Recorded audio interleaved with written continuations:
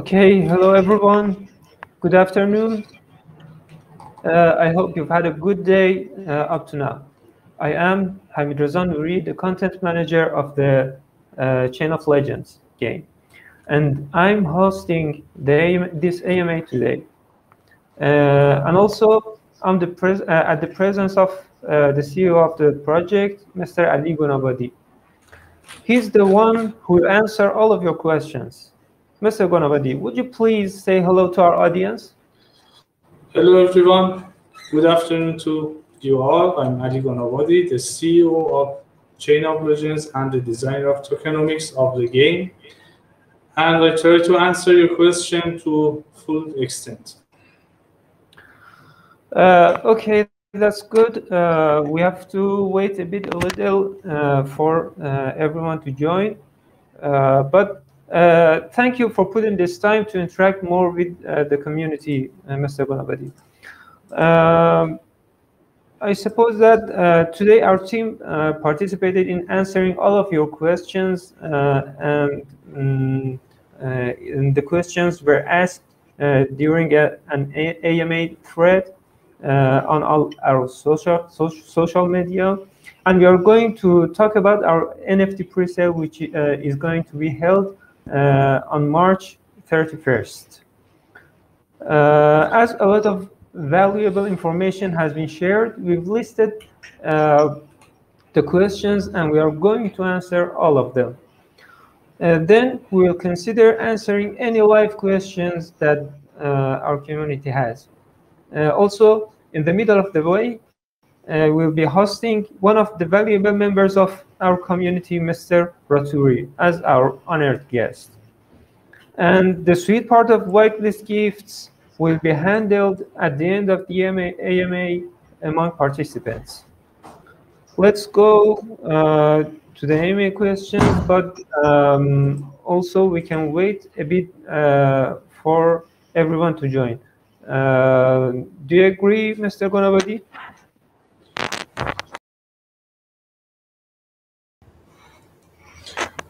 In the meanwhile, we can explain about the secret codes our audience usually has a question always about the secret code when it comes, when it expires, and it's it, if you want to say something. Okay, that's good. That's a good question to start, but I'll talk a bit about it, not to drift apart from the real subject, the leading subject. The secret code was meant to inform our community about the subjects that we are going to expose or talk about them in our social medias.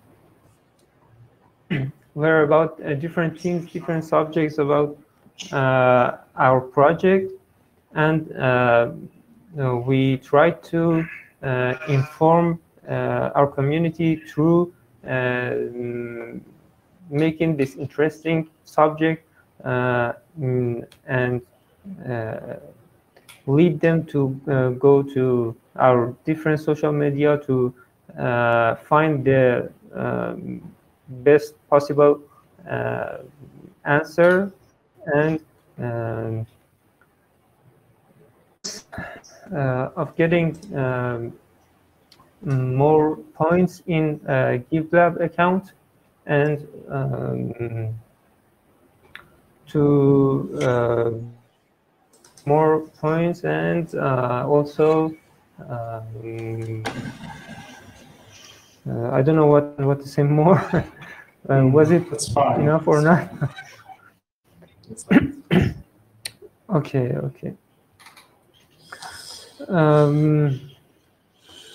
We may start and we can repeat some questions at the end for audience who joined it lately. Exactly. I think we have waited enough, and we have to start the AMA questions. So if anyone joined us in the middle of the way, we will ask the questions again.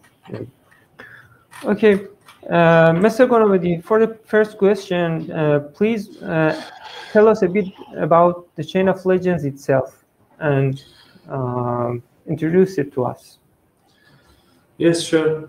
Chain of Legends is a true play-to-earn game with strong tokenomics that ensure players and investors earn reasonable profit while they have fun playing Chain of Legends. The game has various parts: mining, adventures, PvP battles, guild wars, etc. These parts have various difficulties, profits, and risks at the same time. Mining is the safest part, while the PvP battles and guild wars need more strategy and teamwork to achieve victory and earn valuable prizes. Okay, that's already fascinating enough to me. I don't know about our audience. I hope they've also got fascinated. Okay, as the question number 2, what motivated you to start this project?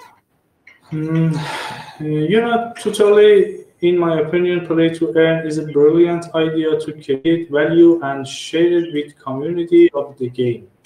Players will get rewarded for playing their favorite game, but most of play to earn games have a big issue that comes from misunderstanding of founders, from the tokenomic or their greed for milking the community instead of rewarding them for playing the game. Most play-to-earn games suffer from huge inflation. You may see they have a fixed amount of tokens in circulation, but they mint more and more infinite NFTs every day. This causes players to mine an enormous total amount of tokens every day. I see in some games the players earn 5% of total reward pool every day. So their tokens price will lead back to zero in a short term and make players experience a huge loss. So we decided to make a true play-to-earn game without inflationary problems, considering benefits of players and investors at the same time. Wow, yeah, you're right. I myself have witnessed many blockchain games in the past couple of years that didn't consider this matter, and as a matter of fact, they didn't last long. All right, let's proceed to the next question. Question number 3. Can you list 3 killer features of the project that make it ahead of other games? Or let me rephrase it. Let me ask it in a better form. What are the competitive advantages that you feel most confident about? If I want to mention top 3 features of the game, I can mention number 1, daily mining limits. Player can mine a limited total number of CLEG token, which is our game's token, per day, just like Bitcoin. There are only 2,000 lands per day to buy for players who want to mine CLEG. Lands are available at a very good price to give player up to 90% profit per month and 30 days return on investment, which is fantastic. If lands are sold out, players can place a bid for the next available land, and players may have to pay more to acquire a land. This causes less monthly profit but guarantees ecosystem's health and supports CLEG price that eventually is good for community and players. This feature makes a balance. When community is small, they earn high profit, and when community grows bigger, it controls inflation to keep up the token's price and make Chain of Legends a more trustable project. And another feature I can mention here is the mining cycles. Just like Bitcoin, the mining rate will be reduced over time to control inflation and make CLEG token more valuable in long term. The first mining cycle is at least 10 days, the second one is 11 days, and so on. So each new cycle lasts at least 1 day longer than the previous one. Is it right or not? Exactly. After each cycle, new lands will have 5% less resources, and mining rate also decrease by 5%. Early participants will experience a very high ROI, and the participants who join us later will also earn good and reasonable profit through playing and investing in the game. And number three feature that I can mention here is that we have an aggressive token burn strategy. 70% of all players' income that is spent inside the game will get burned to make CLEG or more rare and valuable over time. Yeah, I felt the aggression in my bones, but also it's a smart move, you know. But the question is here: almost every investor holds and holds their tokens and for the short term, without considering the benefits of long-term value. So how can you ensure our audience that holding this token is more beneficial for the long term? And what is your plan to increase the demand and scarcity of the CLEG? As I mentioned before, because of mining cycles, aggressive token burn, NFT lands, and CLEG will become more and more valuable over time. Patient investors and players can make a good fortune out of it. Mm-hmm. Yes, you did mention it, but it was nice to hear it, the titles again. Tell us something. As question number 5. Are you up to getting any audit reports? And how safe is your smart contract? We will submit for certificate audit as soon as possible and use latest, and we are using latest blockchain technologies and tools like upgradable proxies and open Zeppelin libraries, Infura, BitchainDB, Truffle, etc. So yeah, it's safe, and we will try hard to remove any bugs and be comfort in our paths. Mm-hmm. Okay. Those are very good websites.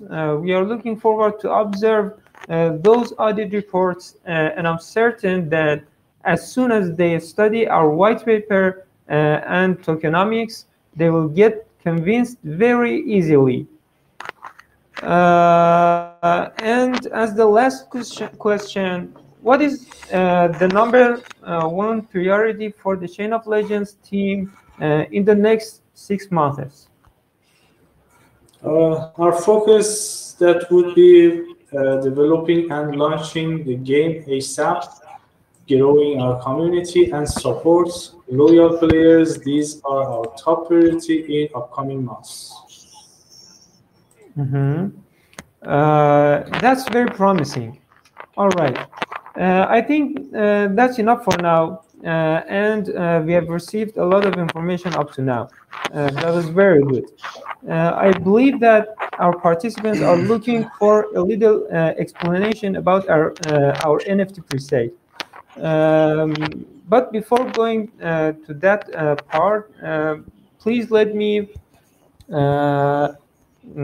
give time to our audience to ask their questions if they have one.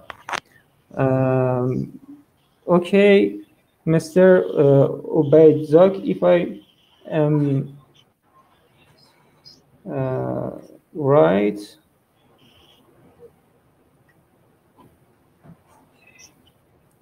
Hello?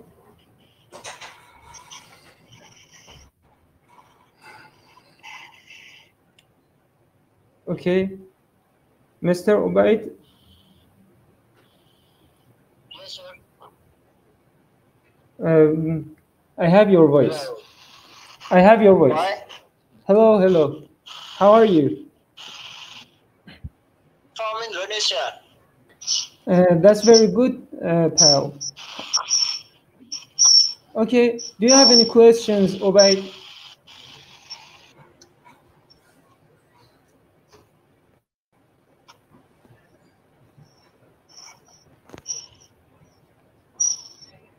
Ubaid?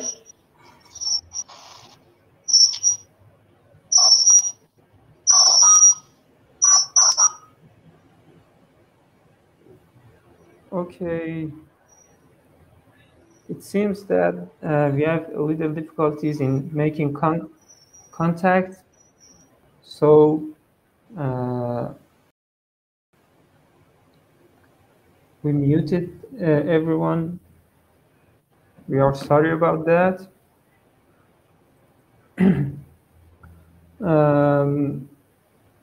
Okay,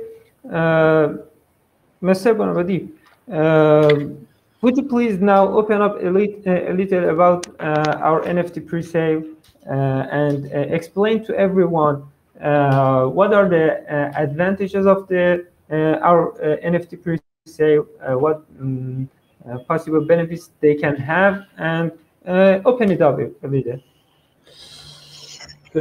Okay, as a matter of fact, this NFT pre-sale is the greatest opportunity for the smart players and investors to be the first one who play Chain of Legends and take the highest ROI.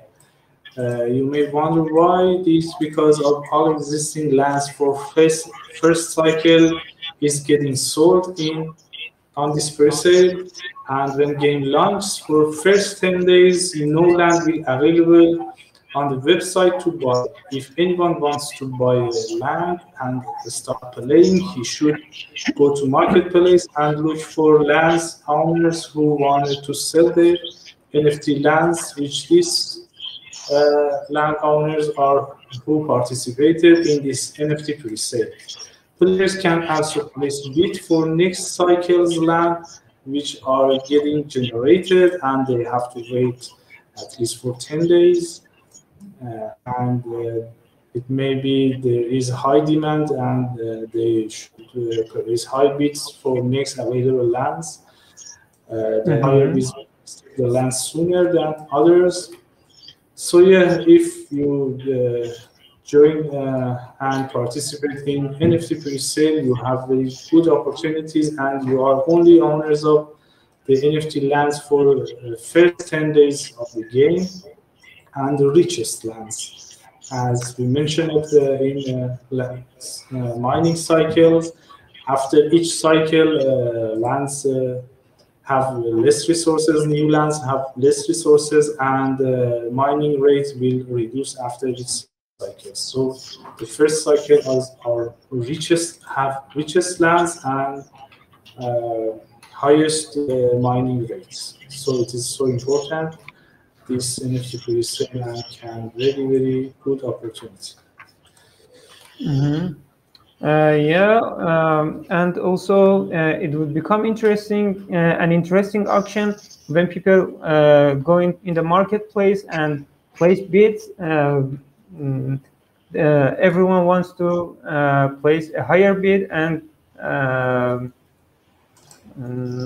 obtain the next upcoming lands. Yeah, it would be interesting, I suppose. Okay. Would you specifically describe a bit more about the boxes, and the NFT lands that are inside each box? Yeah, of course. As for the dates, the first day is the March 31st. We'll get belong to purchasing gold boxes, which are rarest of them all. Total only 25 gold boxes containing 30 precious NFT land, which are most legendary and rare lands. This The second day, April 1st, will be owned by copper box buyers. Each of 75 copper box has 30 lands with lower chance of legendary lands and more of rare and uncommon lands. The third day is April 2nd, will be held for purchasing the pirate boxes. 150 pirate box will be available on that day, and each box consists mostly uncommon and common lands. And finally, the fourth day is April 3rd, will be in the lands of Cobalt box. They can purchase 250 boxes, including lots of common lands and low chains for other lands. We can make a table and share it on our social media for details of these numbers, and players can check them soon and get to know better about the lands we will available. We will make it available on pre-sale. It's much amazing and convincing that I'm about to participate in this pre-sale myself. Okay, everyone, I hope you're not bored and enjoyed the conversation like I did. Now, let's talk a little with our community. If anyone wants to come up and ask for a microphone to talk and ask his question, you can raise your hand or ask for microphone.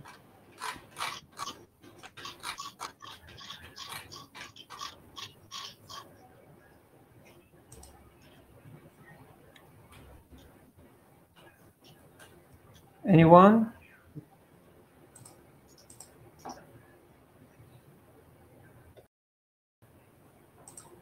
Putra Tangel, hello.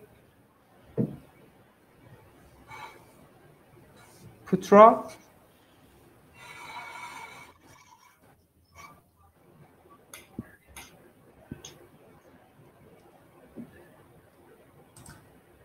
Are you here, Putra?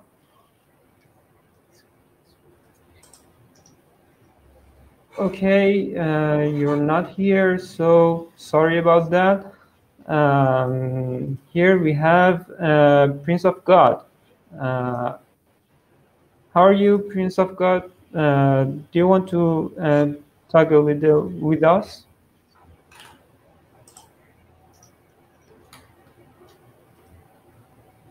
Okay, sure.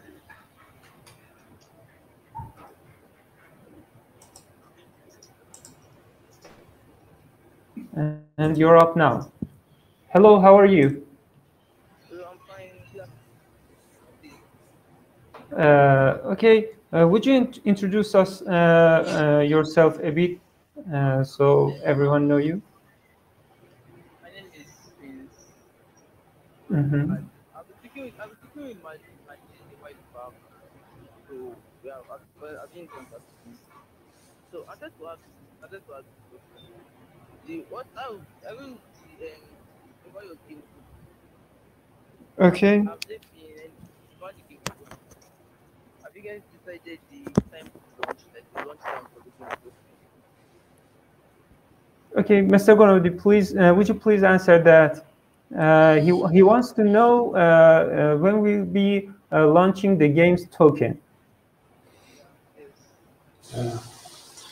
Sure. As we want to deliver best quality to our community and have the best game and without any issue, and we just want to release token and collect the people money. We want make the best quality and make everything ready to launch. So we may need more time than what we planned, and I guess at least 30 days to 60 days we need the time to we can launch our token in launchpads and list them on the exchange. Okay, that was good. Prince, did you get satisfied with the answer or not? Yes, I'm satisfied. Yeah, thank you very much. You're welcome. Do you have any other questions? No, no, I don't have too many. Okay, that's good. Nice to have you here. Nice to talk to you. Thank you very much. You're welcome. You're welcome. Okay. All right. Uh, we had an honored guest, Mr. Raturi, the winner of our previous poll, but he's not here, unfortunately, and we cannot be at his service. So maybe in other time we talk with him and uh, meet him in another AMA. Although he said that I will be okay and I will participate, but I don't know, maybe something happened to him and he's not okay right now. If you have no questions, Prince, we are done now and we'll be looking forward in seeing you guys again very soon. Thank you for hosting this AMA, and thank you all listeners to spend time and hear us. Thanks everyone. Yes, thank you all for participating in the AMA, and we wish you all a good day and happy life. Goodbye. Goodbye. Bye. Thank you very much. You're welcome. You're welcome. Goodbye.